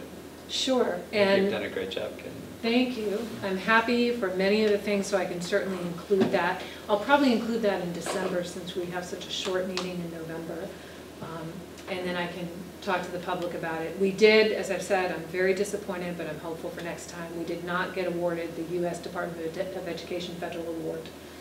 $750,000 over 5 years. It kills me every time I say that, but I'm going for it again. I will get it or die. It's because I won't quit on that grant. And we also found out we did not get the U.S. Department of Justice. I don't know, as I shared with you on the Department of Ed grant, I felt very good about our first attempt, and I feel very confident that we will be successful in the future. Department of Justice does not give you the rubrics back, so I have no idea how well we did, but we'll try again. What was the DOJ grant? It was predominantly, I feel bad because I really wanted this for police and fire. The biggest expense in that would have provided additional personnel support for police and fire. And there also were some additional safety upgrades for the schools. But I'll try again when that one comes up. If nothing else, we learned how to navigate the online application process, which was we're really good at that. Unbelievable. That's a feat in itself. So, and it's pretty amazing that we have like very in-depth feedback on one. Yeah. Sometimes I find, and this is in other disciplines and other areas, that the politics around the current administration and the blue nature of our state sometimes has something to do with it, and oftentimes grants can be out of the control of even the best grant writers. I'd like to think that that's not the case as it relates to education and our district, but sometimes helpful to understand what the backdrop is. Yeah. So, well, I'm going to keep trying, and I do feel very good about that. Going after that big grant, the multi-year, almost $1 million award grant. So we'll keep at it. And we do have some exciting things underway. There was a part of me that was somewhat relieved when we didn't get those other two, because we have been funded for a number of other things. So I will provide that update in December. Okay. And then an overview of the upcoming town meeting, capital request for the special town meeting. This was just to remind folks of what's on for school committee. We are in Article 3. That's just adjusting our borrowing downward. We didn't use everything for the school HVAC. And then in Article 5, that's where you see the school parking lot. That is borrowing within the levy. The school bus, $120,000. And the school IT upgrades at $100,000. That would require debt exclusion. And so if it is passed on town meeting floor, so it's going to require, what does that mean, 2/3 on town meeting floor? I'm going to mess this up. And then 2/3 and then the ballot, right? So it has to first pass 2/3 town meeting, and then it will have to go to ballot. And then IT is a couple of years worth of IT. That's right. The Finance Committee decided to combine this year and next year's. Correct, and with some good feedback from Tara, David Olson, the IT director, put together kind of an analysis that we will include with the posters and the table and the binder, explaining everything. I'll also put something in the weekly update that will forward that detail out to people in the community about what's included in that IT request. And David also will be there to answer questions. I know that future topics involve the locker room and the univents, but I have to say at the forum, the poster display and information that was up, it looked so incredible. Yeah, it was was great. awesome. Yeah, I it was did well send Dee and Sue a note, but it was just very informative, and to have the visuals, to be able to explain it visually and show where the ask is going was really helpful. Yeah. So that was 100%, everything that was put together in the original packet. Chris put all of that together. The posters were 100% Dee, Rex, and Sue Giza. They did a great job. Because you know me, if it's not an Excel spreadsheet, it can't get me interested. So I didn't do those. There were no bar charts. There were no bar charts, so it wasn't my work. Well, thank you, Chris, too, Sure. for the information. Yeah. All right, and so November 7th, yes, annual town meeting. Please come out. Okay. Anything else? Oh, yes, we have the additional warrant approval topic. So last month, we talked about whether we would be willing to go forward with having one electronic approver as being the approver of the accounts payable warrant and the payroll warrants, with all of us having access the way that we get our notifications now, but Chris being able to put in really who's the one person that once they approve it, it triggers Right, the, yeah. the movement to go forward. Yeah, what happens is the town won't release the checks until we get all the signatures. I can't send over a partially signed warrant or anything like that, so, and I'm not complaining, but at the same time, I get it. You know, we're actually looking at the same thing on the Ware School Committee, where it's just hard to get everybody in to sign these. So we're going to reduce it in Ware down to the one that the law requires. Excuse me. I would ask that we do the same thing here, because we want to just get these checks out. You know, when I'm waiting on signatures, the checks are sitting at the town hall, and the unfortunate thing is then we receive another bill, you know, sometimes with a finance charge on it, which we certainly don't want. And we typically call them and just say, hey, you know, it's the warrant process, you know, payment is on its way, and they typically waive the service charge. But, you know, again, it would just make for a kind of a smoother bill paying process if we can just get the bill and get these checks out as quickly as possible. So, you know, I don't know how everybody feels about it. Everybody would still have access to view. You know, as it stands right now, we have 3 people that are signers and 2 more members that are viewers. So we'd kind of go to 1 member as a signer and 4 members of viewers. Everybody would still be able to see it. Just, you know, looking to kind of streamline the process. So I think 2 things. 1, whether this sounds okay, and 2, whether there's any volunteers from the 3 signers as to who wants to be the 1 signer, if 1 person is interested. I had no concerns with it, just because there's still visibility.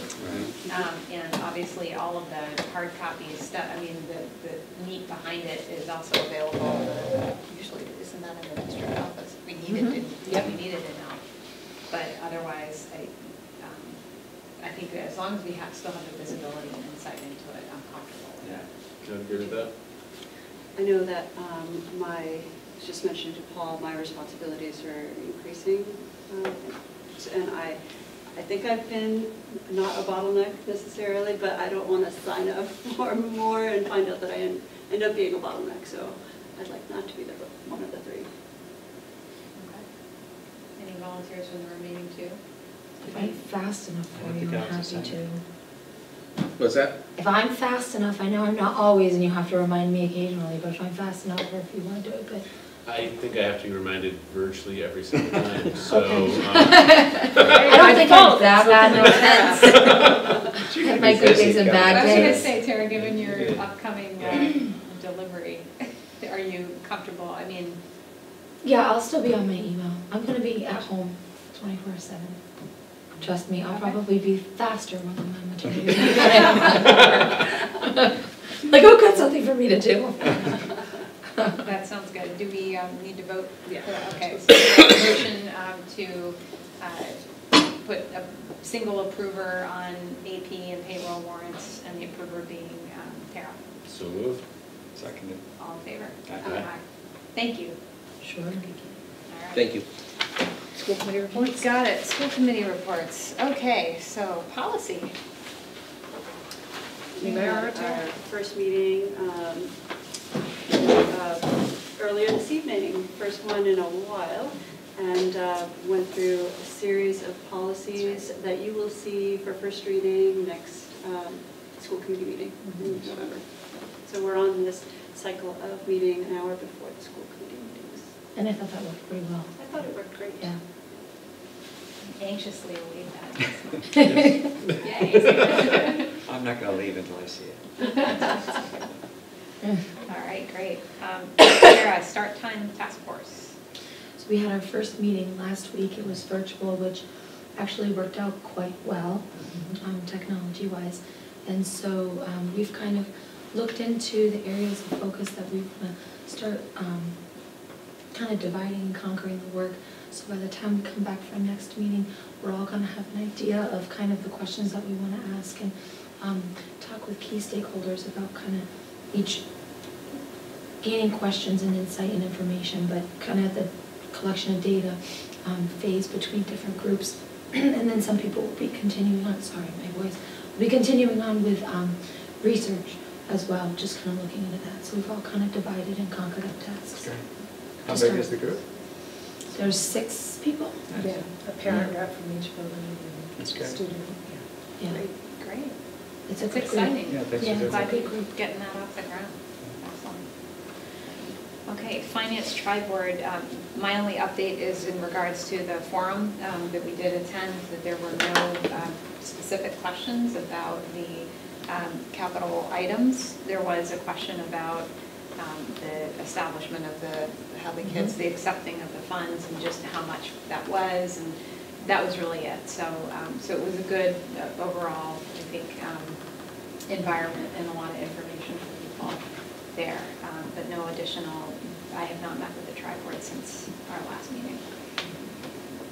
Fields and CPA. Conservation Commission approved the plans for the fields. Yay. Hallelujah. Berkshire Design did a great job. We got an extension for the first round of CPA funds, is it? We don't, I don't think we need one. We so needed David an extension said because we don't David said need we'd started to it. expend Yeah. it, so we're in that window. Excellent. And that had been communicated to Yep, Andy. yes. Thank you.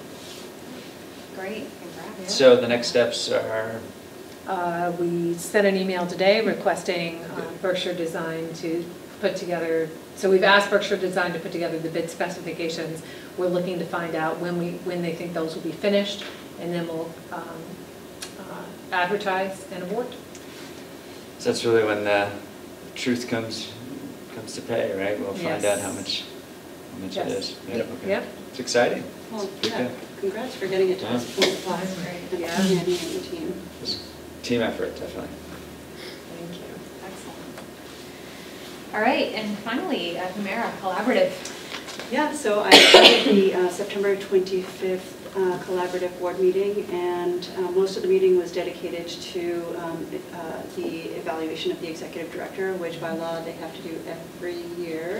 And if you think our evaluation annually is a lift, boy, this organization spans multiple millions, lots of objectives, serves so many different school districts.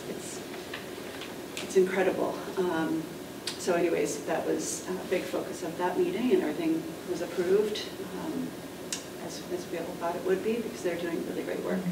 One thing that did come out of that is that there are 2 districts that are requesting membership, and by law, CES is required to get, I think it's a 2/3 majority of its school committees to vote on those 2 districts being allowed to be members.